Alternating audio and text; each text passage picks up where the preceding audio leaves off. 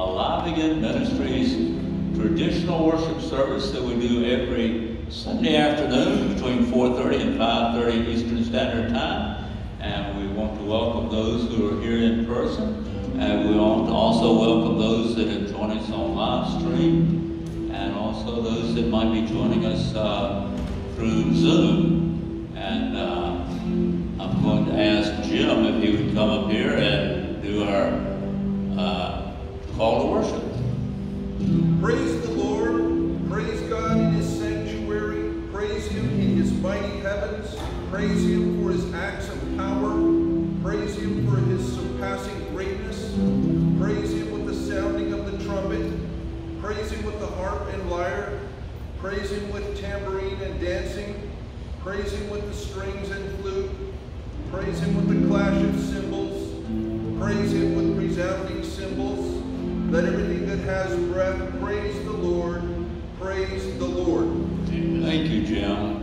And I'm going to ask Mike if he would lead us in a prayer of invocation. Father, we come to you this afternoon thanking you for who you are and what you've done in our lives, through our lives. Lord, how you have allowed us to be your hands and feet and mouthpieces and hearts to love and to cherish and to reach out and to tell people the good news. Father, I think of the scripture today, and I always get hung up on John 11:35, Jesus wept. And what it shows me is that, Lord, you understand my sorrows and my iniquities and my sadness and my frailness, that you can relate to me in a way that no human being can relate to me, and that you forgive me in spite of myself. Lord, thank you for today. I ask that you be with Woody as he brings the message. Lord, let your spirit be just all over him this afternoon, that he would preach your word and nothing else. And Father, I thank you for those that are here and those that are watching on the YouTube and on the screen. Lord Jesus, we ask that you bathe this place. Holy Spirit, that you bathe this place in your power and your love and your word. In the name of Jesus, amen. Amen. Thank you so much. All right, we're missing our song leader. He is in Boston, and we hope and pray that he gets back safe and sound later tonight. Russell did a seminar up in the Boston area, and he was in the airport for like 12 hours, something like that, the other day, because his flight was delayed and delayed and delayed. But anyway, so we're going to try to bumble through without Russell. It will be hard, but we'll do our best, right? I think Dawn and Michael and I can handle this. Okay. Well, Pauline came. And Pauline's here. Oh, thank you. Praise that's right. Yeah. And Kaden. Yeah. Kaden can help us out a lot there. There you go. All right. Our theme hymn that we sing every week is "And Can It Be?"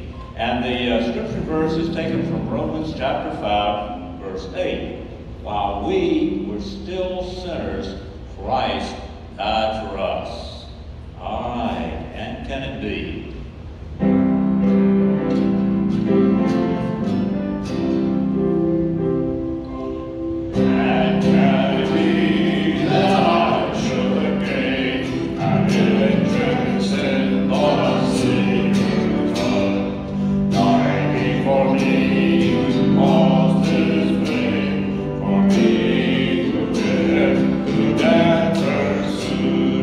Oh,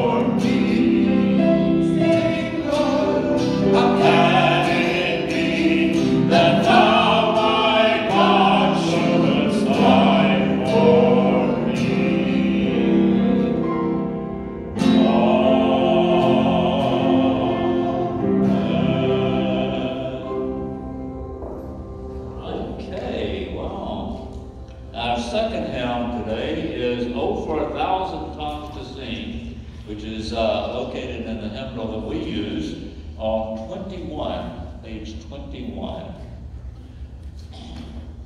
And the scripture verse for this is taken from Psalm 35, verse 28. My tongue will speak of your praise all day long. What key? Pauline.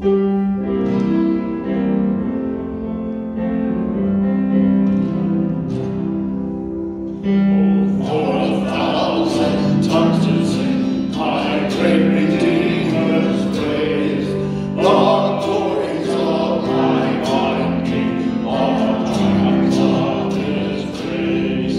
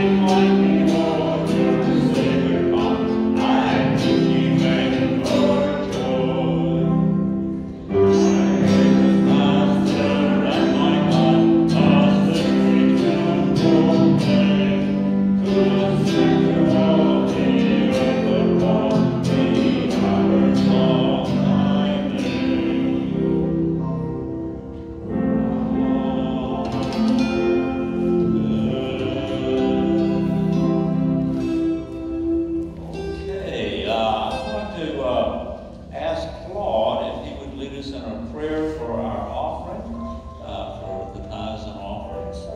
And also, I would appreciate, I have a cousin who got in touch with me this week who is waiting for a kidney up in South Carolina. His name is Sam, and it's a little dicey, his weight. And so, if you'd pray for my cousin Sam, I'd appreciate it. Hi, I'm Claude. I'm an alcoholic.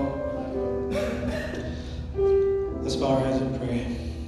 Lord, thank you for today, and thank you for every day. Thank you for an opportunity to serve and love you and know you. God, we want to pray for Sam. He's waiting for a kidney, Lord. You know what's best. You know what he needs. Help him through this tough time. Help him find peace and joy in you. Help him to lean on you for all that he needs. Help to heal his anxieties. Help him to be freed from fear, Lord. And Lord, we want to pray for today's offering, Lord. We pray that those with open hearts can give to you today, God, and help them to understand the message that you share, Lord. Forgiveness of sins and the cross and pure, true love. We pray this in Jesus' name. Amen. And thank you, Claude. All right. Our third hymn is Seek Ye First the Kingdom of God, and our hymnal is 713, and the passage is taken from Matthew 6:33, which says, seek ye first the kingdom of God and his righteousness. How convenient, huh? Yeah, how convenient. Yeah. All right, here we go. The kingdom of God and his righteousness, and all these things shall be added unto you. Hallelujah, hallelujah. As it shall be given unto you, seek and ye shall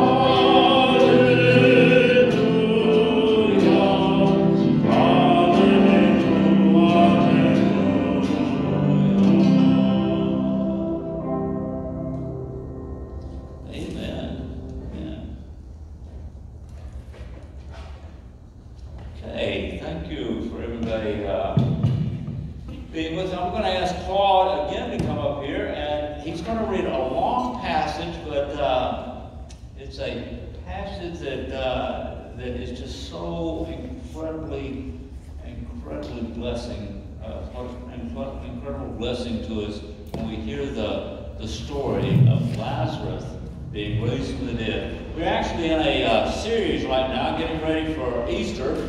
Easter's coming up, I think, 2 weeks from today. And we started this series last week. I've called this series Preview to the Resurrection. Actually, yesterday, I went to a funeral and I saw the senior pastor here at Old Cutler. And I told him, I said, oh, I'm doing a series getting ready for Easter. And I'm entitled it Preview to the Resurrection. He said, oh, we get all excited. He says, can I use that next year? I said, absolutely. You know, when I was growing up, I got so excited when I got to go to the movies. I really enjoyed going to the movies. And I always wanted to be sure be there for the previews. Because the previews were almost more exciting than the actual movie that you were going to see. Because you had the anticipation, oh, that movie's coming. And so what we looked at last week was the Transfiguration, which is the first trailer that we looked at, getting ready for the resurrection, the real thing, the real resurrection of Jesus. And today we're looking at the resurrection, the first resurrection that takes place in the life of Lazarus. And then next week we're going to look at the triumphal entry of Jesus into Jerusalem on Sunday, Palm Sunday. So, all right, so this is the second trailer. Yeah. John chapter 11, verses 1 through 45. It can be found in your bulletin, or if you've got a Bible, John 11, or you can find it on your phone. Now a man named Lazarus was sick. He was from Bethany, the village of Mary and her sister Martha. This Mary, whose brother Lazarus now lay sick, was the same one who poured perfume on the Lord and wiped his feet with her hair. So the sisters sent word to Jesus, Lord, the one you love is sick. When he heard this, Jesus said, this sickness will not end in death. No, it is for God's glory, so that God's Son may be glorified through it. Now Jesus loved Martha and her sister and Lazarus. So when he heard that Lazarus was sick, he stayed where he was 2 more days, and then he said to his disciples, let us go back to Judea. But Rabbi, they said, a short while ago the Jews there tried to stone you, and yet you are going back? Jesus answered, are there not 12 hours of daylight? Anyone who walks in the daytime will not stumble, for they see by this world's light. It is when a person walks at night that they stumble, for they have no light. After he had said this, he went on to tell them, our friend Lazarus has fallen asleep, but I am going there to wake him up. His disciples replied, Lord, if he is sleeping, he will get better. Jesus had been speaking of his death, but his disciples thought he meant natural sleep. So then he told them plainly, Lazarus is dead, and for your sake I am glad I was not there, so that you may believe. But let us go see him. Then Thomas, also known as Didymus, said to the rest of the disciples, let us also go that we may die with him. On his arrival, Jesus found that Lazarus had already been in the tomb for 4 days. Now Bethany was less than 2 miles from Jerusalem, and many Jews had come to Martha and Mary to comfort them in the loss of their brother. When Martha heard that Jesus was coming, she went out to meet him, but Mary stayed at home. Lord, Martha said to Jesus, if you had been here, my brother would not have died. But I know that even now God will give you whatever you ask. Jesus said to her, your brother will rise again. Martha answered, I know he will rise in the resurrection at the last day. Jesus said to her, I am the resurrection and the life. The one who believes in me will live, even though they die. And whoever lives by believing in me will never die. Do you believe this? Yes, Lord, she replied. I believe that you are the Messiah, the Son of God, who is to come into the world.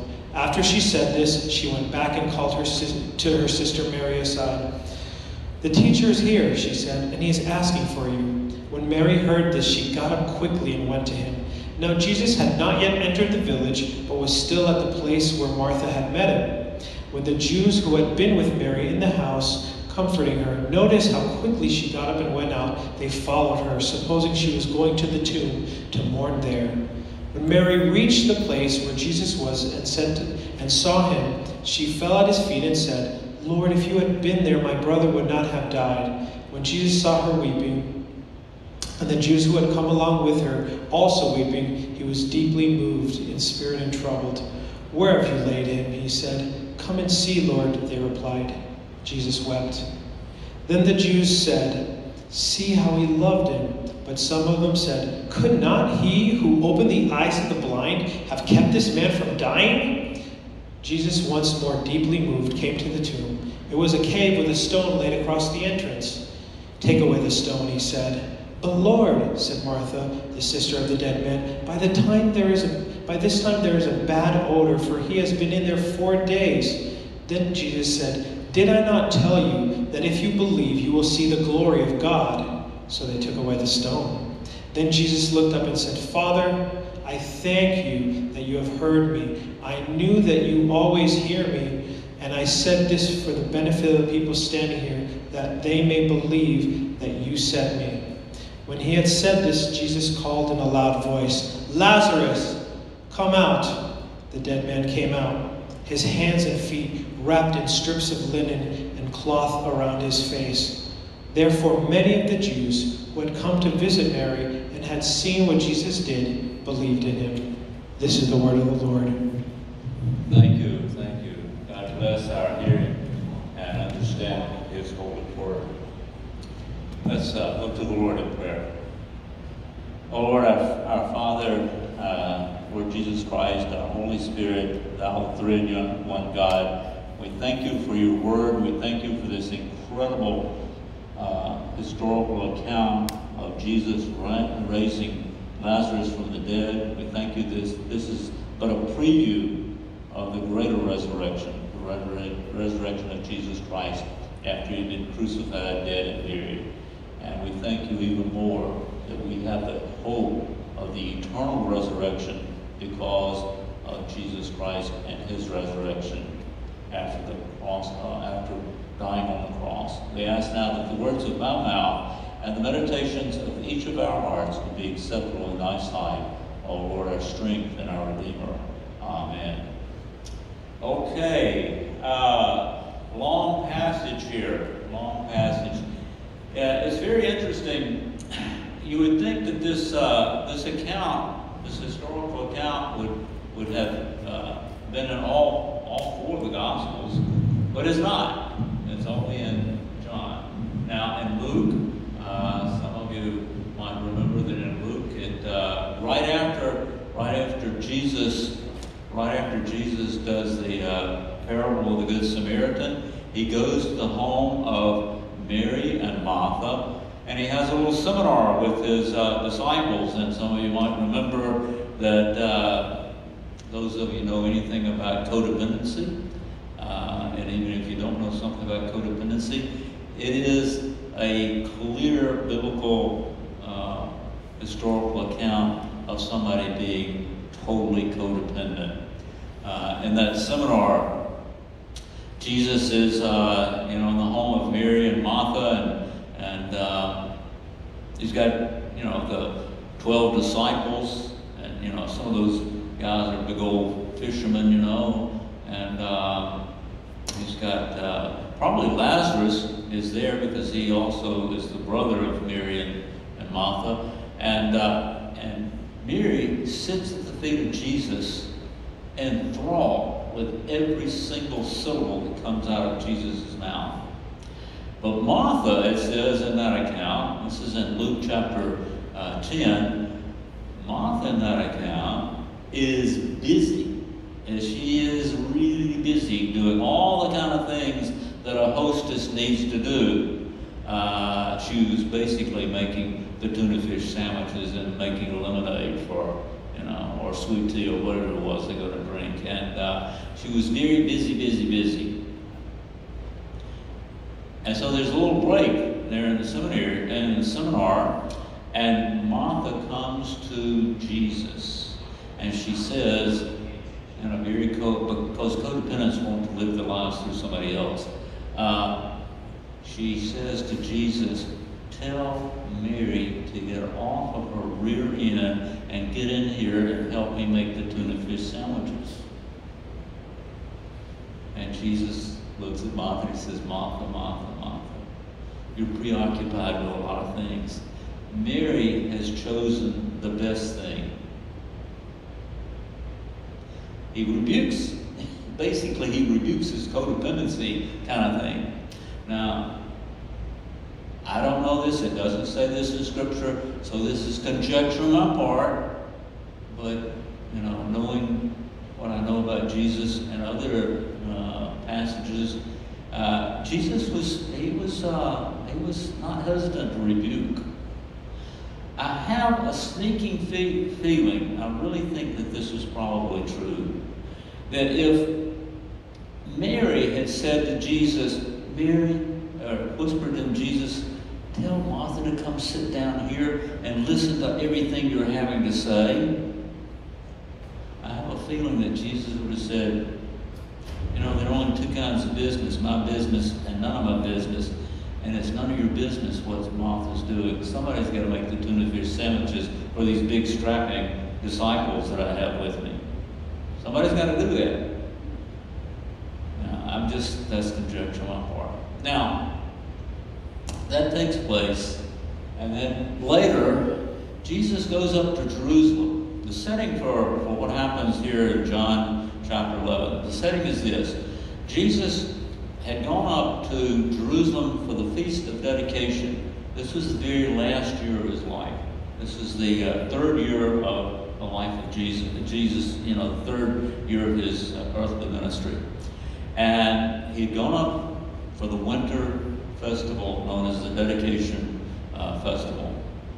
And while he was there, the Pharisees and Sadducees and the folks at the top of the food chain, politically and socially and theologically, the religious leaders who pretty much ran things in the Jewish community in Jerusalem, they had finally had enough of Jesus.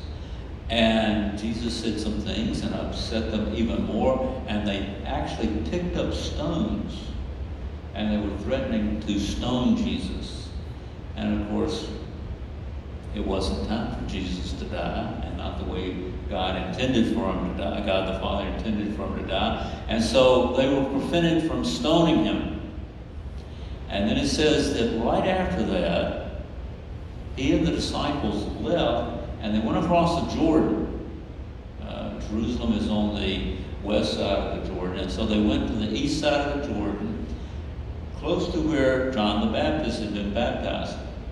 And so, right before Jesus gets the word that Lazarus is sick, he's across the Jordan, he's on the east side of the Jordan, and messengers come and they say, the one you love, Lazarus, the brother of Mary and Martha, is sick.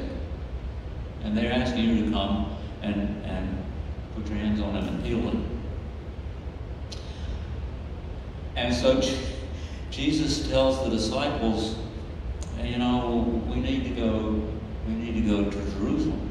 We need to go, well, actually Bethany is about 2 miles from Jerusalem. It's down the hill from Jerusalem in a valley there. But it's very close to Jerusalem. And so, now Mary and Martha and Lazarus, they were obviously people of some means. I mean, I suspect they had a nice house, It talks about all these people gathering for the funeral of Lazarus after he does die, and all these people there. So these were prominent people in the village of Bethany. So Jesus tells the disciples, he said, look, we need to go up to Bethany. And the disciples get a little panicky. And they say, whoa, the last time you were in Jerusalem, they were going to stone you.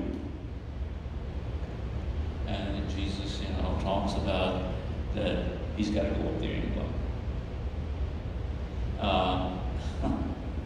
Now, let me pick up here this story here, if I can get my trusty little smartphone here. And so Jesus says they need to go up there anyway. And one of the disciples, Thomas, I think it's the same Thomas that after the resurrection we know as the doubting Thomas. His name was also Didymus. That's a cool name. That's a name that's gone to waste. I think next time my wife has a child, we're going to name him Didymus. Yeah. Anyway, so Didymus. So Didymus, his reaction is classic. He goes, "Okay, guys, I guess we might as well go with him and die with him, Yeah, friends like Thomas, Didymus. There's some people that just love to open up a can of worms and eat them. It's like, the person that always sees the glass half empty. That's Thomas. So, what's interesting about this whole account is Jesus hears that Lazarus is sick, that he's going to die if Jesus doesn't come and heal him. And so Jesus indicates that he's got to go up there and deal with this situation. But he puts off going up there for 2 days. Well, in 2 days, old Lazarus croaks. He dies. Now, I'm going to pick up here with the actual story of raising him from the dead. Well, I'm just going to look at 17 to the part where he raises Lazarus from the dead. When Jesus gets up to Bethany, after he's put it off for a couple of days, and when he gets up there, he's met by Martha. And Martha, look what Martha has to say. When he gets to Bethany, she says, "Lord, if you had been here, my brother would not have died." She's still doing that codependency thing. She's still trying to run Jesus' life, as well as her sister Mary's life. She's like trying to put Jesus on a guilt trip that he wasn't there when Lazarus was just sick. And then she goes, she sort of smooths it out. She says, "But I know that even now God will give you whatever you ask." It's come here, go away, And Jesus says, "Your brother will rise again." And I love her response. This is the response of a believer. She is a true believer, She's still a sinner, but she's a true believer. When she says, "Oh, I know that he will rise again in the resurrection on the last day." And then Jesus says, and this is the most important thing in this whole passage. Listen to what Jesus says here. Verse 25 of chapter 11. "And Jesus said to her, I am the resurrection and the life. The one who believes in me will live even though he dies, and whoever lives by believing in me will never die. Do you believe this?" I'm going to read that again because that is the most important thing in this whole passage. Jesus said to her, "I am the resurrection and the life. The one who believes in me will live even though they die, and whoever lives by believing in me will never die. Do you believe this?" And at this point I will need to ask you, do you believe that? Do you believe that Jesus is the resurrection and the life, that no man cometh unto the Father except through Jesus Christ, the way, the truth, and the life. Jesus is the answer. Okay, so Martha answers correctly. She said, oh yes, Lord, of course I believe that. I believe you're the Messiah. I believe that you're the Son of God who comes into the world. And then she goes back and she tells Mary. Now, it doesn't say here, it doesn't say here that Jesus said, hey, where's Mary? Get Mary to come. But Martha just sort of assumes that, and maybe Jesus did say it, but Martha goes back, codependent as she is, she goes back and she says, Mary, the teacher's here, and he's asking for you. I don't know if Jesus asked for him or not, but Martha seemed to think so. When Mary heard this, she got up quickly and she went to Jesus. Now Jesus had not yet entered the village. He was still at the place where Martha had met him. When the Jews who had been with Mary in the house, comforting her, noticed how quickly she got up and went out, they followed her, supposing she was going to the tomb to mourn. A lot of supposing going on here. When Mary reached the place where Jesus was and saw him, she fell at his feet and said, Lord. She puts Jesus, or attempts to put Jesus on a guilt trip too. She says, Lord, if you had been here, my brother would not have died. That's making a big assumption too. Because guess what? The wages of sin is death. And sometimes God lets people die. Sometimes he allows people to die. Even when we prayed our hearts and we worn out our knees praying, oh, please let this person or that person live. Sometimes God lets people die. And all of us are going to die. It is a guarantee that we are going to die. And the reason we're going to die is because we're all sinaholics. Because we're all addicted to sin. We all live our lives in rebellion to God. And the only way that we can escape ultimate death, the death that lasts forever and ever, the death that sends us straight to hell, is by believing on Jesus Christ, who says, and I believe this, I am the resurrection and life. The only way that we can avoid dying and being sent to hell is by believing in Jesus as our only hope of salvation. But sometimes God lets us die physically. And in this case, Jesus had a reason for doing this. And the reason he was doing this is because he wanted to demonstrate the power that he is the Lord God Almighty. He is the second person of he's the second person of the Trinity. And yeah, it's one thing for Jesus to put his hand on somebody's head and heal them of sickness. It's another thing to raise somebody from the dead. Someone who's been dead for 4 days and stinks. That brings greater glory to God. And it also is a much more powerful preview of what happens in Jesus Christ and his life and ministry. When he's dead 3 days, and humanly speaking, when you're in the tomb for 3 days, you have started to stink. Jesus was in the tomb for 3 days.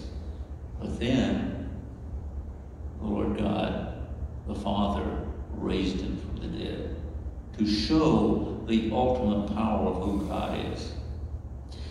All right, so Mary reaches the place where Jesus was, and Jesus saw her weeping. And Jesus who had come along, and also the Jews who had come along, they were also weeping. And he was deeply moved in spirit and troubled. Where have you laid him? He asked. Come see, Lord. And then the shortest verse in all the Bible, verse 35 of 11, Jesus wept. We're going to talk a little bit about what it means that Jesus wept in just a minute. And then Jesus, he's weeping, and the Jews make this huge assumption. They go, see how he loved him so much? He's crying because he's dead. But Jesus knew exactly what he was about to do. That wasn't why he was crying. He wasn't crying. The Jews just made a huge incorrect assumption there. So, Jesus was deeply moved.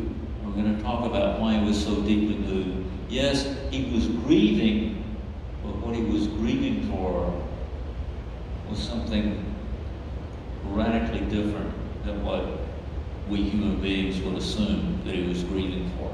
We'll talk about that in a few minutes. So, Jesus says to the people there, move the stone.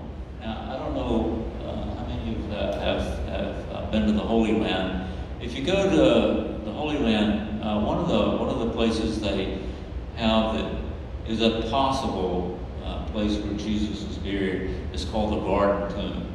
And it's a cave, you know, it's not a big cave, but it's a cave, and there's a flat place there, and there's a track on the outside.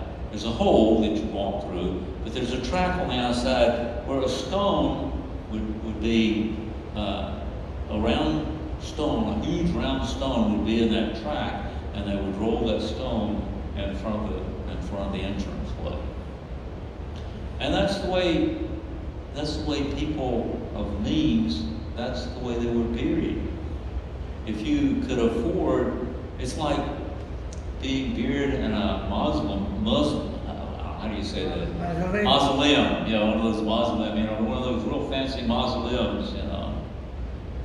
Now, other folks, they were buried in the ground, but this is the way people with means. And so it also is an indication that Mary, Martha, and Lazarus, that they were somebodies. They were an important family there in the village of Bethany.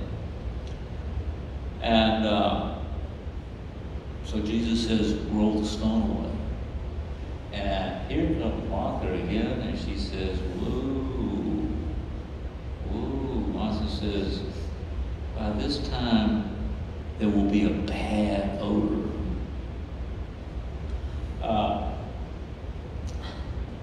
Several years ago, we were living in Palmettto Bay, and my wife had gone, I think, to visit her sister. She'd gone to visit somebody, and so she was away for several days, and I was in charge of feeding the animals. And we had this cat that she was very fond of. The cat had kind of adopted us. My wife really kind of liked it. It was a beautiful cat. And about the first day that my wife was gone, the cat sort of disappeared. And I looked all over the place. I looked. After about 3 days, I found the cat. I found the cat because I smelled the cat. The cat had, in Hurricane Andrew, our air conditioning had been somewhat damaged, not destroyed initially, but Hurricane Andrew, the air conditioning thing had been kind of damaged, and there was a section of the cover, you know, the metal cover that goes over, the wire cover that goes over, and so there was a hole big enough for the cat to crawl down in there, and so the cat had crawled down into the air conditioner, and of course the fan wasn't going when the cat crawled in there, but when the cat tried to get out, the fan came on, guillotine time, and so I had to get the cat out of the air conditioning was terrible. But I found the cat because it smelled. Now, if a small cat could smell as bad as that cat, can you imagine how bad after 3 days a human body might smell? And they didn't have, they didn't have that thing that we have today where they embalm you. They didn't do that embalming thing. They just wrapped you up in some cloth and stuck you in the cave. So Martha has she has some legitimate concern here when she says it's going to be a bad odor. And Jesus didn't pay that much attention to her. She said, "Did I not tell you that if you believe, you will see the glory of God?" Jesus does another little rebuking there of Martha. So they took away the stone. Then Jesus looked up and said, "Father, I thank you that you have heard me. I knew that you always hear me, but I said this for the benefit of those people who are standing around here watching what's going on, that they may believe that you, the Father, sent me, the Son." When he had said that, Jesus called out in a loud voice, "Lazarus, come out here." The dead man came out. His hands and feet were wrapped in strips of cloth, and the cloth was around his face. This is like a mummy coming out of the grave.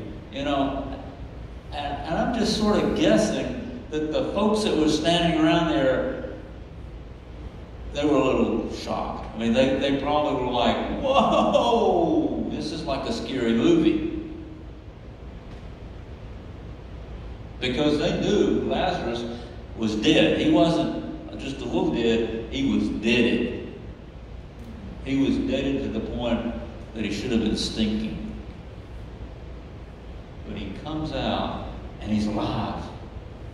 Because Jesus demonstrates the power of God to bring the dead back to life.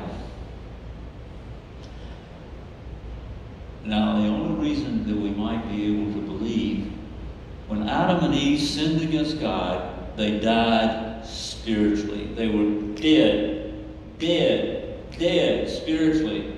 And all of us are born dead spiritually. And the only way that we come to life spiritually is by God's grace.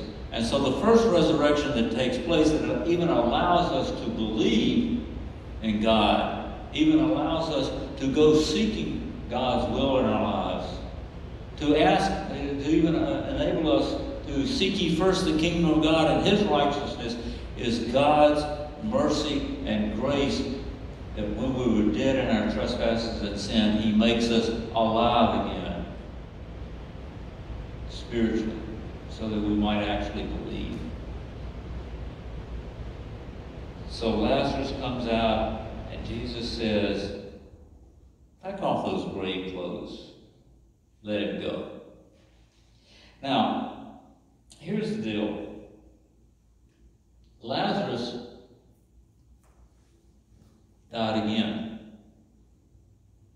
Lazarus died again. Now, he also has experienced the resurrection again. Because when he died the second time physically, he went to glory. He was promoted to glory with the Lord Jesus Christ. And that's our hope. That's our hope. Now, there's 7 lessons that we can learn from this story, and I'm going to just touch those. Number 1, the first of the 7. Jesus is the resurrection and the life. Jesus is the resurrection and the life. Number 2, believers are to grieve with hope. And that's what Jesus is doing when he wept. He grieved, but he grieved with hope, because he knew this wasn't the end of the story. He knew that he was going to raise Lazarus from from the dead physically that time, but he knew even into the future something more glorious. He knew that he was going to raise Lazarus from the dead eternally when he died the second time.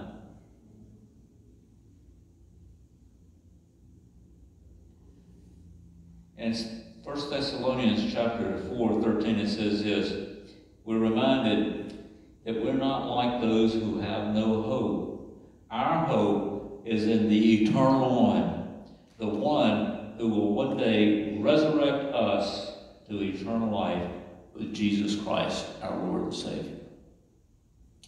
You know, when I die, and maybe not that far in the future, I'm almost 75 years old, but who knows, I might not die for a while. I thought I was going to die one night when I had a stroke back in March of 2015.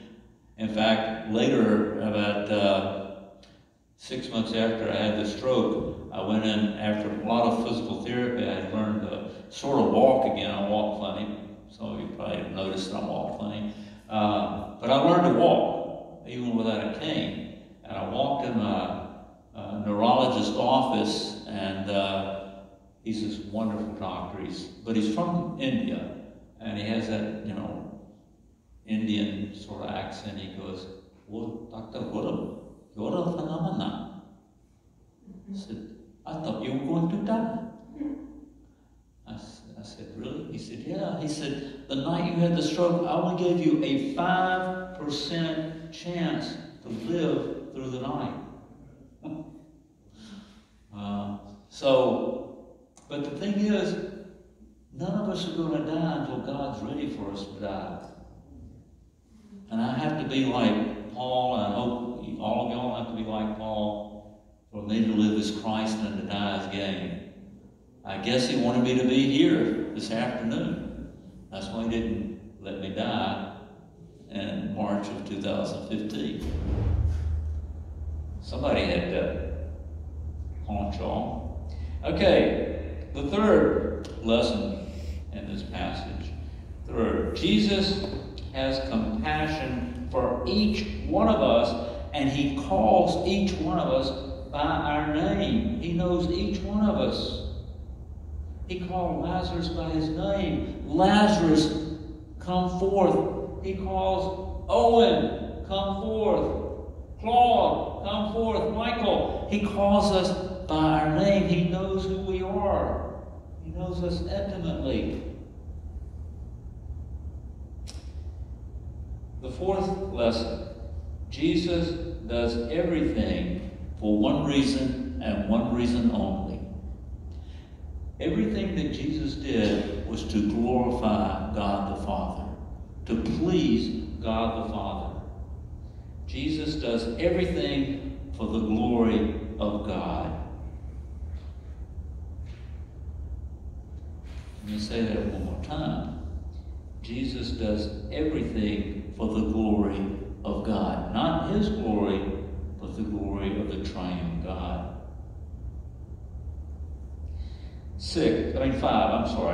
The fifth lesson. The wisdom of Jesus and his knowledge supersedes that of man.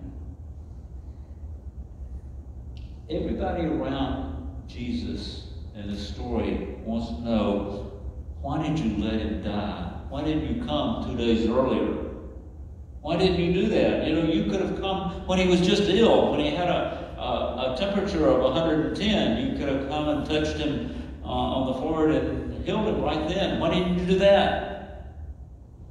But God, Jesus Christ, the second person of the Trinity, has godly wisdom and godly knowledge that supersedes ours, and he knew that it would bring more glory to the triune God to let Lazarus die and then raise him from the dead. The sixth lesson that we can learn from here, Jesus came to have a relationship with everyone, not just the Jews. He came to touch everybody. Jesus, in contrast to the Jewish leaders, interacted with all the people because Jesus and the love that he imparts to us, we can share the good news with everyone worldwide, every tribe, nation, and tongue.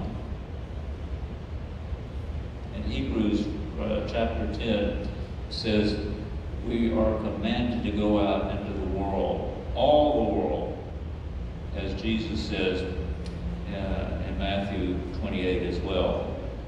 The account of Lazarus, Jesus says, everyone who lives and believes in me shall never die.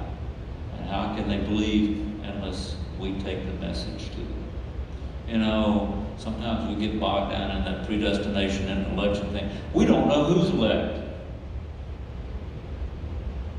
It's not our job to know who's elect.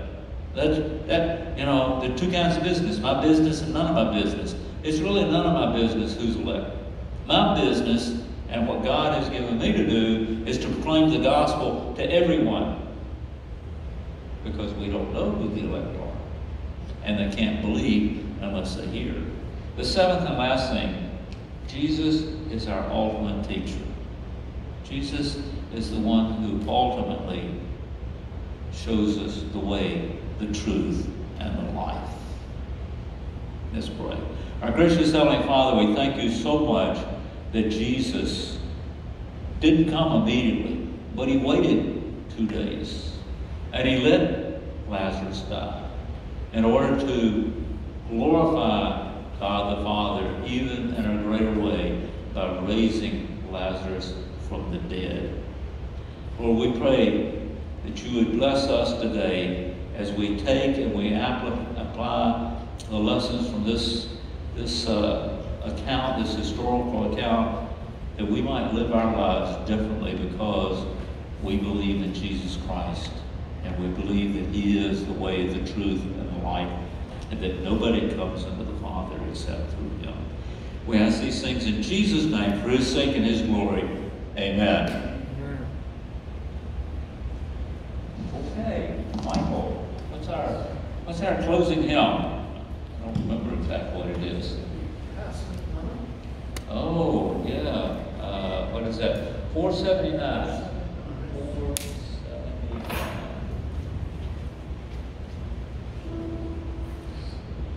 Oh, no, softly intended. Sorry, it's softly intended. Oh, before we, go ahead. I tell you what, let's do this. Let's have Jim give the invitation, and then we'll, after he gives the invitation, then we'll sing the closing hymn.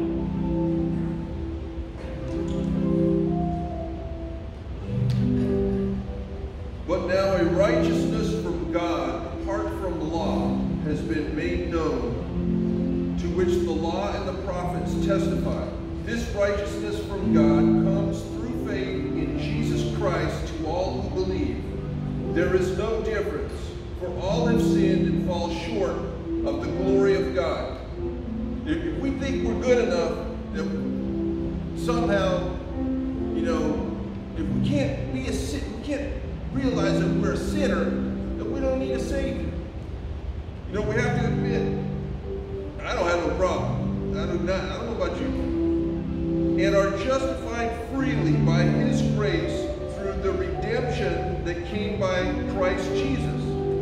God presented him as a sacrifice of atonement through faith in his blood. He did this to demonstrate his justice, because in his forbearance he had left the sins committed beforehand unpunished. He did it to demonstrate his justice at the present time, so as to be just and the one who justifies those who have faith in Jesus.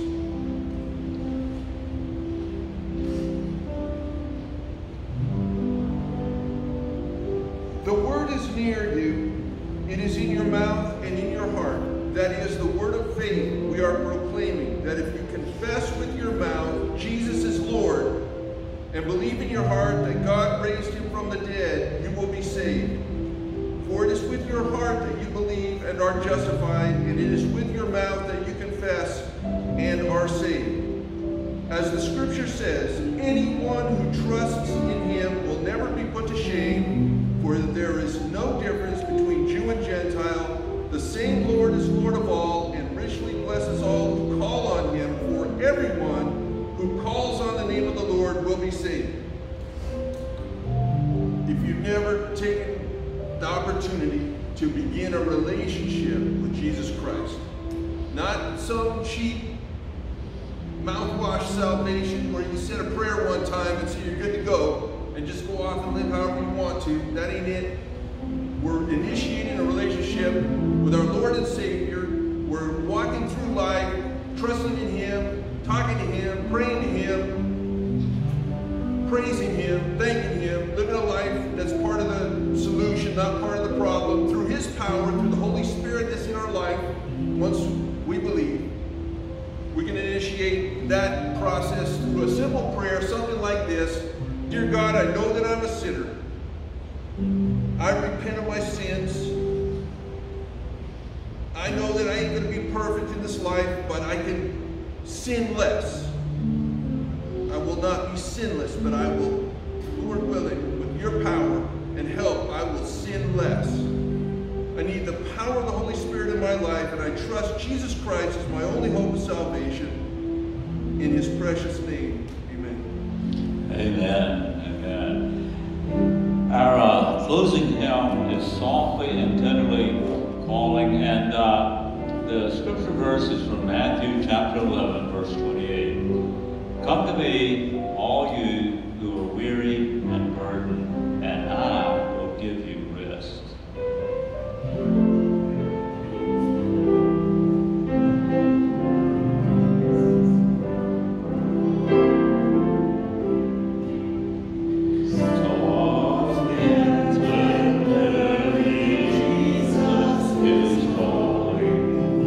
Calling for you and for me.